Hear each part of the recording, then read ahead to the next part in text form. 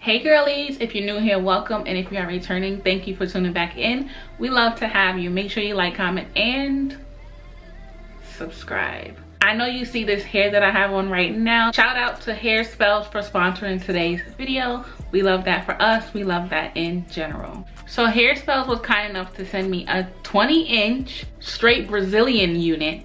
And this unit is super realistic. I believe it's 130% density, which makes the wig look super natural and it looks like it's your hair, okay? So as you guys can see, when I pull the hair back, it's super undetectable that the lace is literally a 4x4, y'all.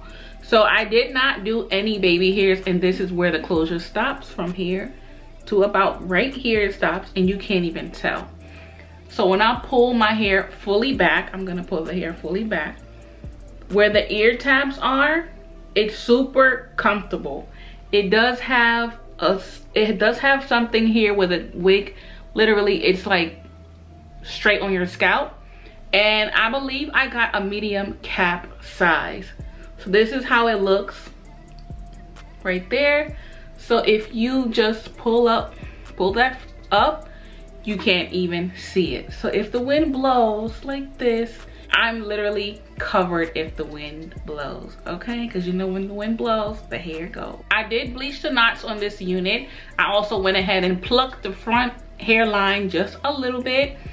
And I also dyed the hair jet black.